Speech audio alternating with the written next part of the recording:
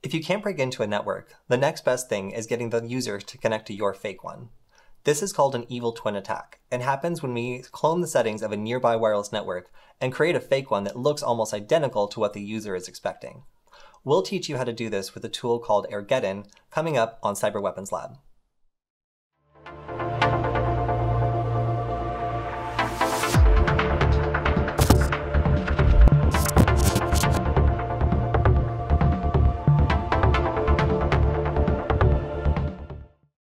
Sometimes, when attacking a wireless network, the users are the weakest link. While a network may be set up by some very smart people, sometimes the people that are using the network may not be as tech savvy. Now, it's relatively easy to create a network that's fake and looks almost exactly identical to a network that's already operating nearby. But how do you trick a user into connecting to a network that they've never connected to before?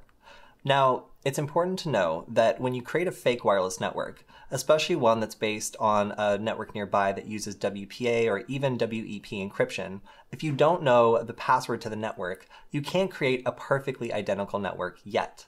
Since it'll have a different password, the person will never be able to successfully connect, so we'll need to do something to kind of trick them into doing something they wouldn't normally do.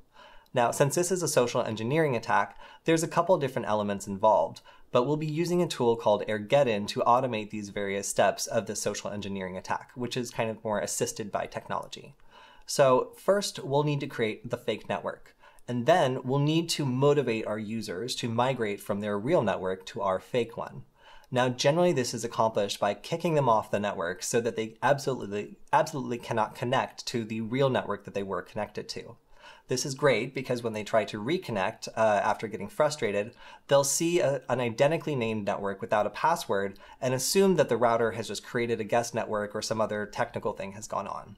Now, when they connect to that network, we can force them to go to a phishing page that looks just like the administrative page of their router and ask them to enter their network credentials in order to update the router. Now, this will lock them out of their internet until they comply, so most users end up giving up and just putting the password in.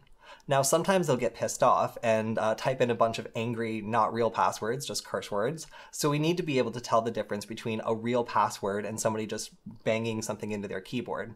So before we launch our attack, we'll actually stealthily watch the network, capture a network handshake, and then when they give us the password, we'll run that password against the handshake we've already captured.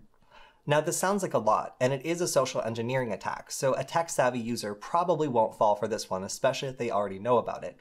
But we'll explain a little bit about how this attack works in detail, so even though we're using an automated framework, you can still understand how it's working and how the user would get tricked, and also how to defend against it. So let's take a look. An evil twin attack is dependent on having three different factors in play.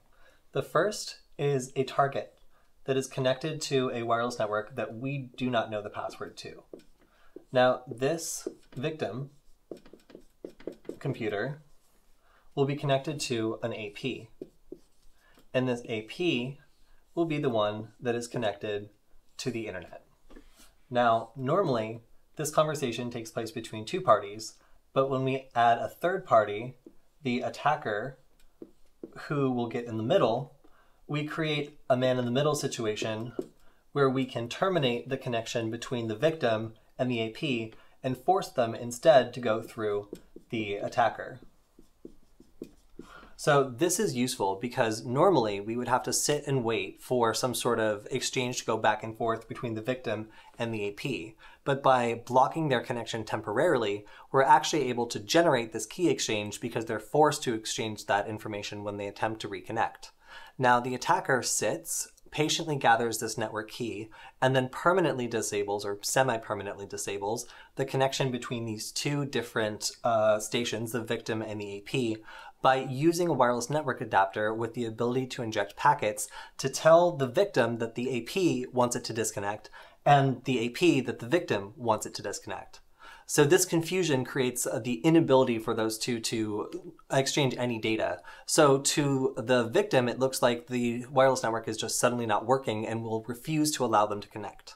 Now, this is the point at which the attacker will create a network that looks like the exact same network, except it doesn't have the same security as the one that we do not know the password to.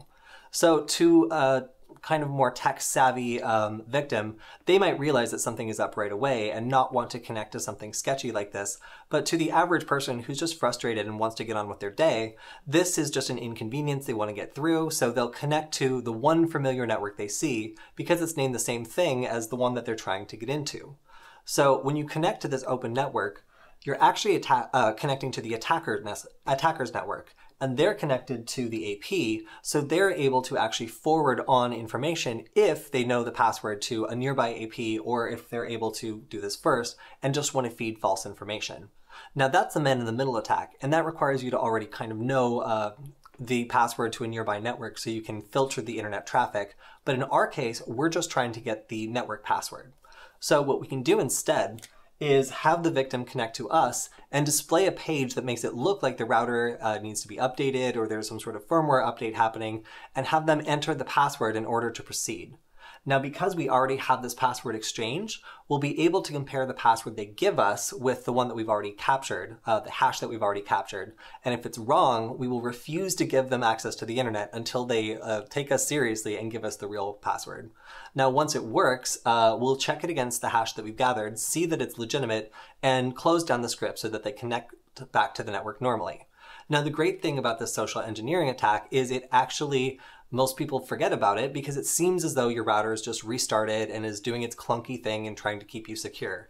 But in fact, it's an attacker who's exploiting the fact that you never read your router's manual and you don't know that a real router would probably never behave like this, or at least hopefully not. So this attack is automated in the way we're going to be using it, but this basic social engineering framework will work for just about any set of tools, provided they can accomplish each one of these steps. The first one being detecting the victim and the AP's connection, interrupting it so that we can gather the handshake, recording the handshake, and then creating a condition so that these two parties can no longer connect, and forcing that person to do something they might not otherwise do and connect to this random network that we popped up that might look familiar but is actually just a trap to trick the victim into thinking they're actually connected to the AP. Now, once we get the password, we can actually step in and begin doing a real man-in-the-middle scenario, because at that point we have access to the password and we can create a network that is actually identical and makes it very, very difficult for the average user to be able to tell when they've been switched. So after making this initial bad decision, this man-in-the-middle situation is possible through the use of an evil AP, which is what we'll do today. So we're going to need Kali Linux, the program Airgeddon, and whatever dependencies it says you need when you start it up. And you'll also need a wireless network adapter capable of packet injection so we can accomplish these steps here. So it's pretty easy. Let's get started. Hey Bytes. In 2019, YouTube started enforcing a ban on instructional hacking. And as a result, we started getting warnings and even a strike on some of our content. Now, in order to make sure we didn't get taken off YouTube entirely, we had to move some of the more problematic videos over to the Null Byte website. Now, I understand this is a little bit annoying, but you can still access the content by checking out the link below and in the description. Thanks for understanding. So here we have seen that we've been able to trick the user into connecting to our fake hotspot, enter the password, and give us the credentials without ever needing to do it ourselves. Now, we did this by cyberbullying them with a deauthentication flood, forcing them to go play by our rules effectively in order to get back to their browsing. Now, this means that we kind of held them hostage, which is of course illegal. And this is kind of like a ransom situation where you're making a demand, and because they think it's the router asking for it, they're not too put off by it. They're maybe a little bit annoyed, but they will give it up because they think that it's the router requesting the credentials and not some attacker. So typically, if you try to do something like this and something, the phishing page is something like the wrong router brand or others, something else that a more tech-savvy user might catch, this is a great way to get caught because it's a much more active attack than sitting back and trying to crack some encryption. So again, be very careful. This kind of attack is illegal if you don't have permission, and it is a very direct social engineering attack that, while very successful, is also very hands-on. At its core, the evil twin attack is just a social engineering attack that's enabled by technology. In order to avoid falling for this, you'll need to start being a little bit more skeptical of things like open wireless networks, because you never really know who's operating them. Now, if you're connected to a known network, like a coffee shop or something, you can always use a service like a VPN in order to make sure that your data isn't being manipulated. But in this case, where you don't have a trusted network available and suddenly you're forced to rely on a random open network that suddenly sprung up, it should be a big red flag when you connect and you suddenly see something like a Netgear administration page when you know that you own a Linksys router. So make sure that you're skeptical when connecting to anything that's recently appeared, especially if it's not a trusted network device, if you have a password on your home network. And it's smart to not use any network that has an open authentication system, because anybody can clone it and you would never know the difference between the two. Thanks for watching this episode of Cyber Weapons Lab. Make sure to like, comment, and subscribe, and we'll see you next time.